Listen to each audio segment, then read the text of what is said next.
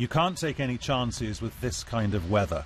Here, anticipating Tropical Storm Karen. They've had 24 hours of preparations, fearing the worst, even though this storm system won't get any stronger as it bears down on Louisiana late on Saturday night. But the knock-on effect, as ever, is huge. Many forms of travel disrupted, and airline passengers either staying away or quite content to spend some time not flying at all.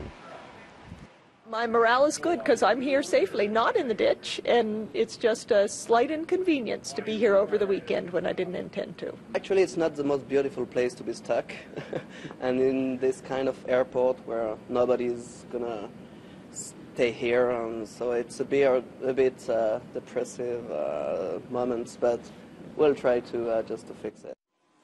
Alabama joining Louisiana, Mississippi and Florida in declaring a state of emergency, while oil platforms miles away in the Gulf stopped production just in case.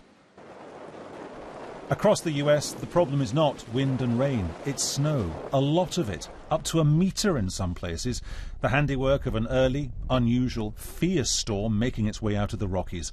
The National Weather Service, running on a skeleton staff because of the federal shutdown in Washington, issued blizzard and severe winter storm warnings in some areas, and there have been a few power cuts, but the emergency services are coping with no reports of anyone being in any immediate danger.